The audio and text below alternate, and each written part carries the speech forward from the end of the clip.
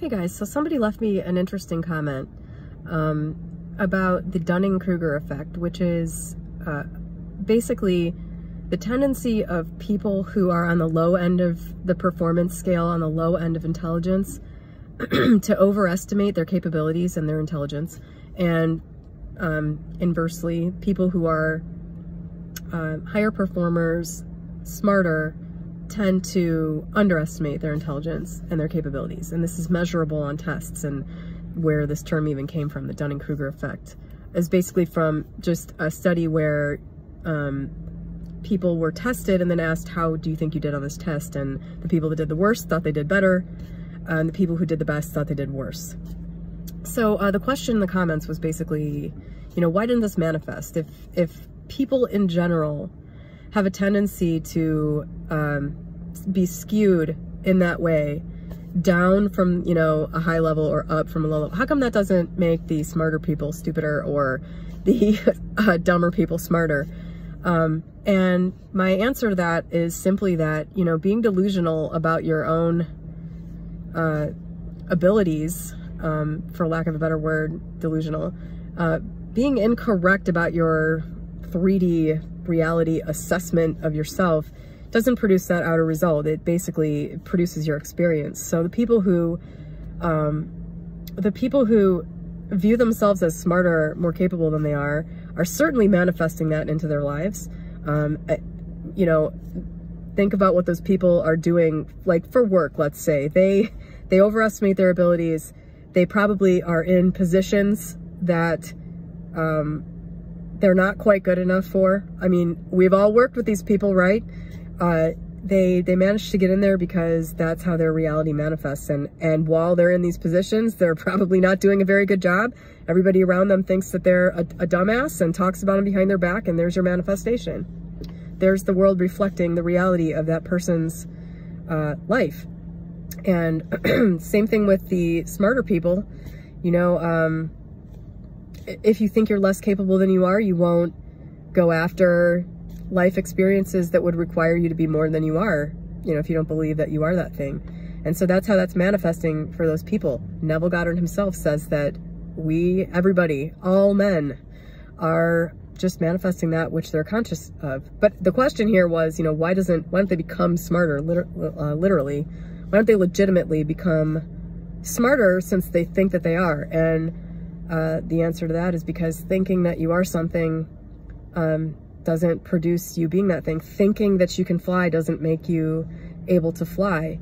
Thinking or, you know, believing that you can do something doesn't necessarily mean that you'll be able to do that thing. That's, you know, Neville Goddard was not, and I think this is a big mistake that this community is sort of sick with. This is sort of an illness. People think that you need to deny your 3D reality, the reality of what's happening. You need to like lose touch with reality in order for something to change. Neville Goddard was quite clear that this has nothing to do with that. This is not a deny what is actually happening in your outer world. It's deny what that means for your manifestation. Deny your senses, deny what you're seeing as being significant. That's it. You don't have to look at something and say, oh, I see that my, you know, bank balance is $0, but I'm gonna, you know, it's not, it's $100,000. It's $100,000. And then if somebody asks you what your bank balance is, you're like, it's $100,000. You don't have to do that. You just have to deny that the fact that your bank balance is $0 has any significance whatsoever when it comes to what you're actually capable of getting or what is in process of happening for you. That's it. That's the only denial of the senses that you need to do, is interpreting what's happening in your 3D as being significant, you know, or counter to what you want to have happen. That's the ignoring of 3D you have to do. You don't have to ignore what's really there. You know, that's not what this is about. It just isn't. So just thinking that you're smarter than you are won't make you smarter than you are. Imagining being smarter, imagining having more intelligence, however you would do that, whatever you would have to imagine to do that, and then persisting with the faith that you will go through a bridge of incidents that brings you to the actual reality of that being the case. That's what manifesting is. I emphasize that by whacking my engagement ring on my window. I hope that that drove it home for everybody. You have to assume a quality and then persist in that thing despite what's happening in 3D in order to get it to come about. That doesn't sound to me like what the people in the Dunning-Kruger study were doing. They were just out of touch with what the reality of their situation was in a measurable way. And their lives are a reflection of the fact that they think they're smarter than they are, almost certainly.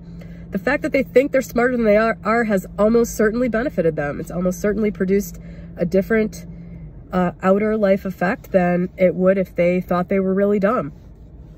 So the law's working perfectly there. No need to worry. But yeah, there is just a lot of nonsense in this category, a lot of nonsense in this niche.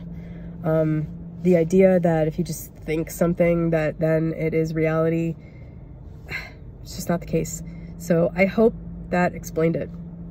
It seems fairly obvious to me, from my current vantage point, why that type of thing doesn't produce any tangible, outer, measurable increase or decrease in intelligence, like measurable intelligence. That definitely has an effect on those people's lives that is consistent with the law. So have a great day.